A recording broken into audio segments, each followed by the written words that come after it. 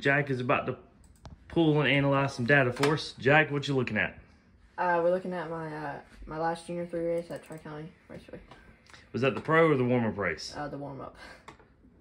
We didn't make it to the pro, did we? Let's see. Alright, so the entire day we were experiencing a problem with. It seemed like the cart would always have this loose sensation. But upon further inspection, we found that the cart was pushing. Okay. See right here that anytime on this lateral G chase you have it where.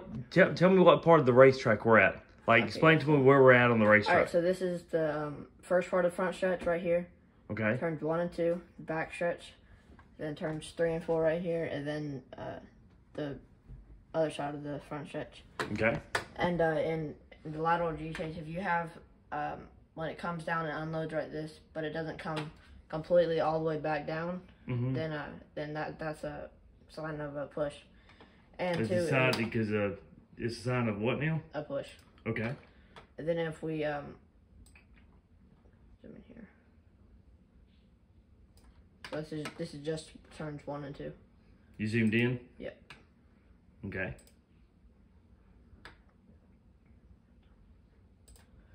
Alright, and then if we look at the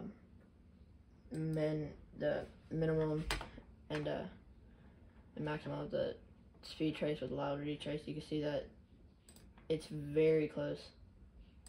Like, I mean it's under 10 feet, which is another sign of pushing. When it's very close together, then you'll generally have a push. So what does it mean when the minimum speed and the maximum lateral G are close together? What is the go-kart doing? It's having to pull what out? Right, it's having to pull speed out for it to be able turn? to turn. Yep, I got you. Okay. And then it's the exact same. It's under 10 feet and turns 3 and 4 as well. Let's okay. Back out. Right. Okay, and then So the bottom graph there is the lateral G trace. Yes, it's the lateral G trace. And that's showing where the go-kart's loading the right sides. Right. Yeah. And when we looked at the video from the Smarty Cam, you could see that when I come into the turn, I'm having to physically put more steering input into the cart to get the cart to turn, and then it breaks loose. So we had said that now it's not a loose problem; it's a pushing problem.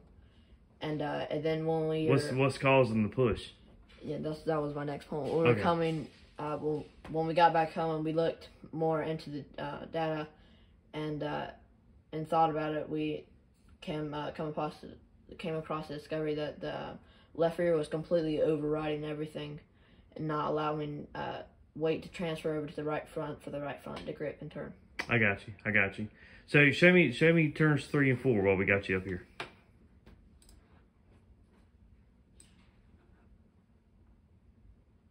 And you say we're having the same problem? Yeah.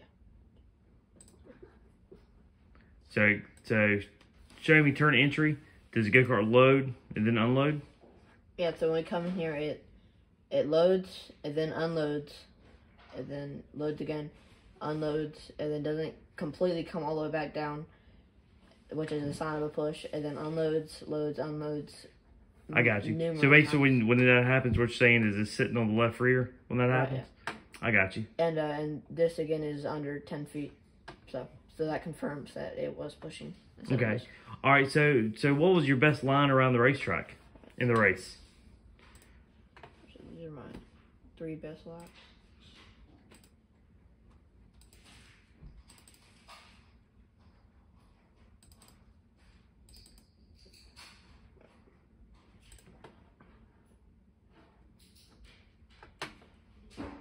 Let's look at turns 1 and 2 first. All right, so this is your 3 fastest laps of the race? Yes. Okay. 3 fastest laps.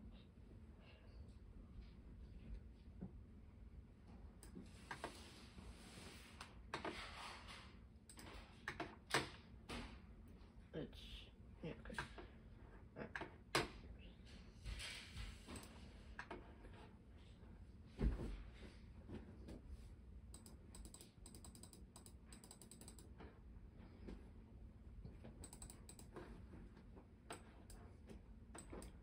Alright, so this is a look at the entry, and the green is my fastest lap. The yellow is the second fastest, and then the red is the third fastest. And we take a look over here, we can see that the yellow above everything is coming in at a much greater speed than green and red, and at the peak right here.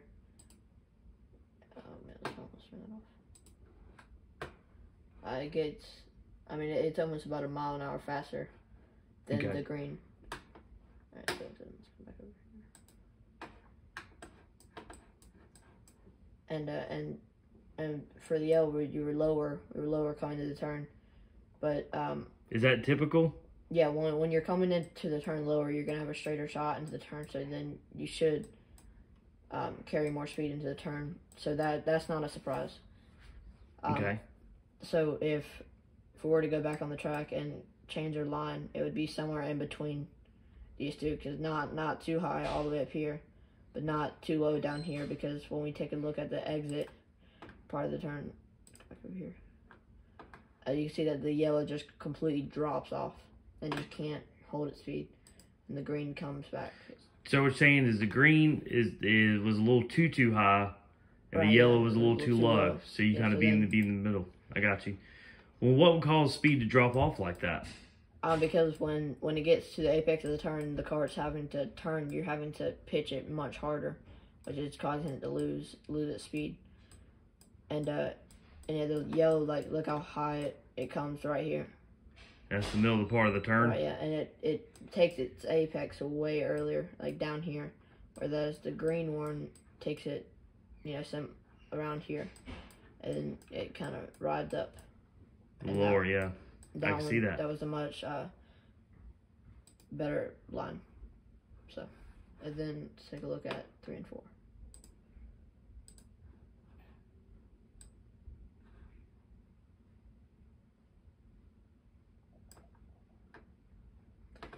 Alright, in 3 and 4, you can see that that the green again was coming in much faster. Yeah, really almost about, I don't know, half a mile an hour. Okay. And then the yellow really that was almost 2 miles an hour off of what the green was, so that was a really big difference.